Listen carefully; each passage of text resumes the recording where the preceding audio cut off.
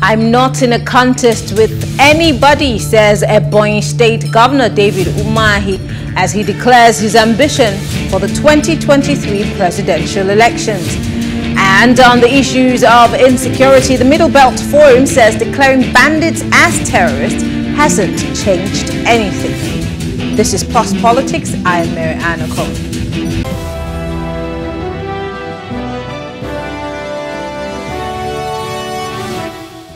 The Ebonyi State Governor David Umahi, who recently declared his ambition for the 2023 presidential election, has said he's not in a contest with anybody but himself. He said this after a meeting with the president informing him of his intention to contest the post of the president under the umbrella of the All Progressive Congress. He said if the APC throws its ticket open to the southern part of the country, his achievements in the past 6 years would enable him clinch the ticket. Well, joining us to discuss this is political analyst Francis Chilaka and public affairs analyst Sunny Maduka. Thank you very much, gentlemen, for joining us. We must have to consult widely and go to all the leaders. Well, sorry about that glitch. I'm going to start with you, Doctor. So he's saying that the 6 years that he has served in Ebonyi State should be enough for the average Nigerian to pick him as a presidential candidate for, the APC. But let's start by looking at the strides of this governor in Ebonyi State. He's been there for 6 years. What are the things that we can point to as some of the, great strides that he's made that would qualify him for this position? Well, foremost, let me just start by saying that every Nigerian is qualified, if you're within the age bracket as stipulated in the Constitution. Umahi's presidential ambition is already known, right from the time he defected from PDP to APC. So most of us already know that he's already vying for something. So that defection is a clear indication of his ambition. So he has a perfected intent right from that day he defected. So it's not more in news. I think he's just coming to polarize his intention to the public. But we already know that his ambition is to be the president of this nation. There's nothing wrong in it. But let me add, the problem we have today is before we choose anybody that is going to be president, we should look at the antecedent now. For the past 6 years, Nigeria has been under certain kind of condition. So we would like to have somebody who has a clear vision of where he's leading us.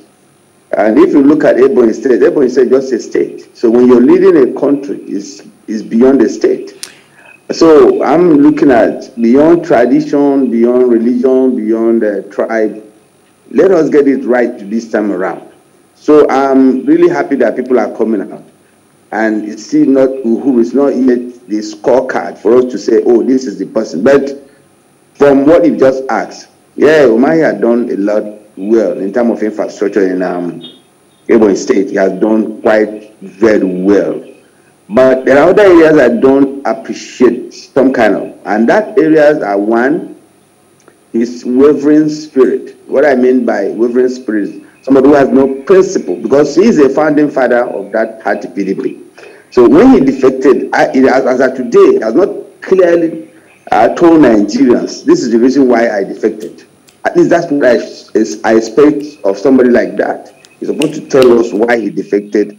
But from indicators you can see, it's kind of personal interest than national interest. Then two, he's going to have a problem on trust, because somebody without that principle of staying put to where he started, people are going to look at him as somebody who cannot be trusted. But it doesn't really matter. Ambition is ambition. Everybody has a political ambition. And of course, politicians are one of the people you cannot track. And then you talk about another inhibition, the crisis in his state is one of the worst states when you talk about crisis within the Southeast. How much has he been able to cover that gap? How much has he been able to quell the gap. As at today, we have Benue clashes on border, you have Anambra border clashes, you have even herdsmen and indigenous clashes, and of course, being the chairman of Southeast governors, what has he done with the Bubago that was floated? So these are the reasons that I'm looking at. Then, fourthly, his base. Has he been able to garner support from his base? You know, if he had been able to do that, then it's going to be good. But I think most of the Southeast, not necessarily, let me put it that way, APC, whatever, except the Supreme Court judge that added the APC within the caucus of Southeast. So these are the issues. To me, beyond Umahi governorship, presidential aspiration, Nigerians should look right well before choosing anybody in 2023. We have gone a lot this period. Okay. Thank you. All right. Francis Chilaka, it's interesting. I know that this is, you know, when you throw your hat into the ring or declare an intention to run for any office, it also can be seen as a popularity test of sorts. And most times you hear people say, well, let's see how popular you are. As opposed to others who have also declared intentions, or those who are consulting, the likes of the Kwankwasos, of the likes of Bola Ahmed Tinubu, the Vice President, and several other people who might be intending to run for office. Governor Umahi placed side by side with these people. How, and just like the doctor said, what is his base like? How much ground can he cover, I beg your pardon, to be able to say, well, he can actually, you know, run for this office and get the kind of votes that he desires?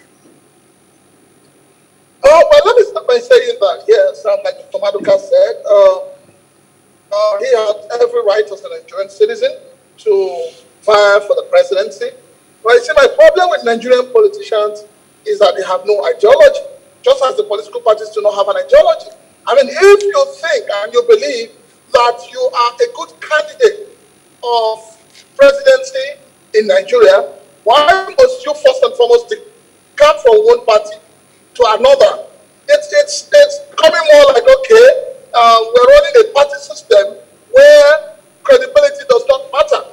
But for me, I would say that Umahi, well, I honestly don't understand where he's coming from. I don't understand where he's heading to. Because when we talk about people who have what it takes to be a president, for me, he is not one of those I will look up to. Why? In every aspect of it. Why? I will look up to him because I have people who have also worked under his administration, who do not speak well of his administration, who do not have anything good to say about his administration. And for me, I think that the time for us as Nigerians to go beyond party, beyond individual, and begin to look at credibility, begin to look at what you have to give to the Nigerian people. And it is so nauseating and so annoying when people want to declare their intention to contest for presidency. They have to first of all go to Aso Rock to pay homage.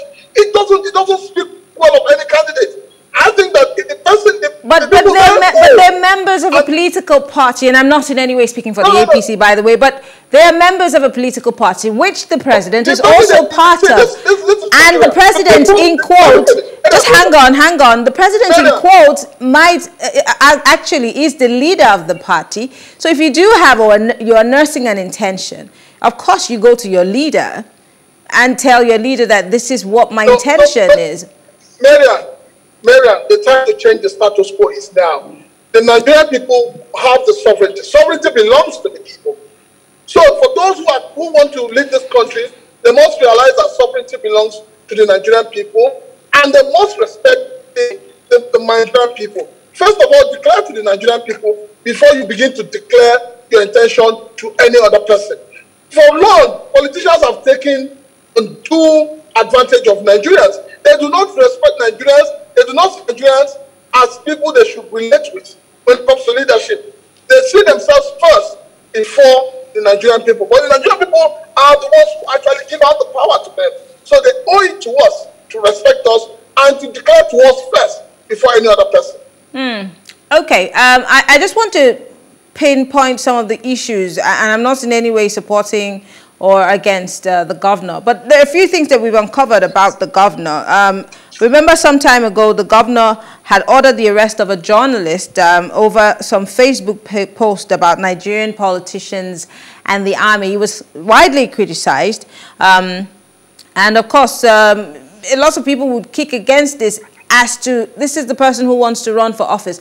Let's not forget that Nigerians are still fighting and fuming over the social media bill, the fact that Twitter has been shut down, and the fact that, you know, the media has somewhat faced some form of gagging over time. So looking at the character and the person of Governor Umahi, with all of these things hanging around his neck, should he be the person that people be throwing their weight behind to be a presidential aspirant, especially at a time like this where the Southeast is also putting its best foot forward? Can he be considered as part of that best foot that is being put forward? Yeah, okay. Mary, I don't know why the question is for me. You can go ahead, you can take it. Let me go, let me hit it. Okay, there are three basic things I will tell you about what we're going through right now. One of the basic things that Nigerians are going through is dictatorial. We have almost a regime that is dictatorial. Nigerians will never accept anybody that has such tendency of dictatorship within the purview of being a president. Two, we have crisis in security matters. The security of this regime has shown that there's a lot of problems which we have not even solved. Just today, within the AFSU, and Isukwato here and Okigwe, a lot of hiccups of harassment, banditry. So people will look for somebody who is going to secure their lives. They're looking at Governor Umahi and the problem within the Ebonyi State, where you have Law Panther being almost the headquarters of harassment. And almost every time you hear about crisis from Ebonyi State, and up till now has not been able to sort that out. It's going to be a minus to his ambition. I said it here before that is the governor, is the chairman of the governorship, one of governors in Southeast. He has not been able to manipulate or make do with the embargo they floated. As of today, we don't even know whether embargo or whatever. Nothing is working. But is that his sole responsibility? Ebubago is a security network for the Southeast, which means that the onus is on all the Southeast governors to make sure that this outfit works. So can we just really put that at the foot or the doorstep of Governor Umahi? He's just one person. Yes. Because look at Akiododo, the Amatokun. When you are a chairman, the responsibility is on you to ensure that that outfit works. It's not about whether other governors. You are the chairman. You are the one that everybody's looking at. Because what you're talking about presidency, everybody's going to look at you. So whatever you were able to perform within your confine is what people are going to judge you if you are given the higher portfolio or larger portfolio. So Nigerians expect really somebody who has this empathy on ensuring that lives are secured. Then the third one, you just mentioned it on a passing. You see, freedom of speech is very important. So any person who is coming with such inclination, whether it's small or not or minute, people are going to look at him from that angle of trying to, debase the third arm of, people being heard.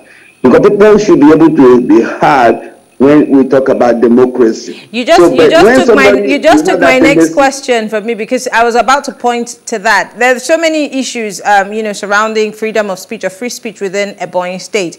In fact, the governor was also accused of disappearance of his critics in the state, being that every time someone criticized them, the person would turn up missing. And a former coordinator of Annual Gata Development Center, Okposi, in Ohio Rosa local government area, Barrister Amos Ogbonnaya, was recently kidnapped for criticizing the governor and his administration during a television program. So a group, Association of Ebonyi Indigenes in Diaspora in Abuja, accused the governor of being intolerant of criticisms and opposing views. We already know that in a democracy, one of the most important tools is being able to protest, criticize, or free speech, just as you said. So if Nigerians are going through this now, why would we want to jump or hop on a boat with a person who's almost the same or is giving us the body language as same as the person who's already leading us? Yeah, but you just answered it. That's exactly what I said. We have this fundamental, that I mentioned, security, dictatorship, and of course, freedom of speech. Once you have somebody that has that tendencies of gagging people, trying to tell people that, look at me, I'm a demigod, definitely you're going to have a problem. And that's but is that not the same? Is that not detail for every politician, almost every politician in this country? They seem to be almost intolerant of criticism. That is why I started with my speech. I said we have to look beyond ethnicity, beyond tradition, beyond even zone. We must make sure that 2023 we got it right. Because as I look at 6 years ago, look at where we are today. So we cannot go and pick somebody with such idea again, such mentality, such political policies that are somersaulting. We need people with brain, people with vision, people with mission statement, people that can castigate problems and ensure that they are solvable. But as of today, this past 6 years has given Nigerians a clue of the kind of leader we need. Definitely, anybody that we want to pick up as our president, we have to x-ray the person from head to toe. Let us know his antecedents. Let's know who he is, so that when we are picking our president, we pick the best among the rest. And that is my submission, because as of today, Nigerians are going through hell, and we cannot afford 8 years again, or such inhuman treatment. Our brand name as nation has been deteriorated. Our brand name as Nigerians has been diminished into such oblivion that if you answer a Nigerian abroad, people look at you with scorn. They look at you with some kind of empathy, as if you're sick. So this is the problem. We need to get it right 2023. If we don't get it right 2023, I'm telling you, Nigeria is going to be very hard for us to get out of this boat that we put ourselves into. Okay, Francis, you originally said that you do not like the modus operandi of Governor David Umahi, but I'm guessing that there has to be something good about him, because there are people who are literally banding behind him as he has made this choice to run for the office of the president. But then I want to take you to something that was said about him some years ago. Apparently, he was faulted as the worst performing governor in Nigeria. A group had said that he was one of the worst, if not the worst performing governor in Nigeria. And he faulted that report, which listed him as one of the worst performing governors in the country. He called that report baseless. He said it was aimed at tarnishing his hard-earned image and reputation. And this was just before he moved from the PDP to the APC. And then now he's in the APC, obviously. Doctor said something that I want to push you further on, that we need to look for someone who has a good manifesto. We have to look beyond the ethnicity, the tribe. As much as the Southeast is looking for a president, we saw Mr. President Buhari, as a no-nonsense general, a man that was willing to come and fight for the people. I do not know if we still hold that opinion right now, because there are people who have really great intentions, but then when they get into office, we don't really see anything close to what they promised us. So what do we need to, what kind of goggles, I beg your pardon, do we need to wear to be able to discern and pick these politicians? Well, I'd like to start by saying that I think we have a sort of brain drain in our political system. I do not honestly buy the idea where you work 8 years as a governor with nothing to show for it, and then you either want to become president or you want to retire into the Senate. I mean, these are things that we need to change. We need to begin to look at our political life as a continuum, not just as people for retirement, and they believe that, oh, if I go and become a president, it's fine. For me, Umahi is a no-no. He doesn't have what it takes to be a president. He doesn't have the mindset. He doesn't have the character. We all know that. Anybody who believes in, trying to suppress the press, trying to suppress freedom of speech, freedom of expression, that person cannot be a good leader. And he has not shown that even as a governor. I am shocked. I am still shocked. I'm shocked. And I'm surprised that until now, Peter Obi has not come out formally to declare for presidency. It is people like Peter Obi that we need. People that have vision. People that have what it takes. People that are ready to make sacrifices. What we need as a leader in this country today, somebody who has a mindset, not somebody who believes, oh, I have to be president because I want power, because I want to rule over the people. I mean, we've gone past that. The last 6 years, we all as Nigerians know that it has not been Uhuru. And so for me, it's not just about the Igbo presidency, it's about having the right character, the right personality coming out for Igbo presidency. Okay, well, Francis Chilaka is a political analyst. Dr. Sunny Maduka is a public affairs analyst. Thank you very much, gentlemen, for being part of this conversation. Thank you very much, Miriam. All right. Well, thank you all for staying with us. We'll take a quick break. When we come back, we'll look at the declaration of bandits as terrorists and what has changed since. Stay with us.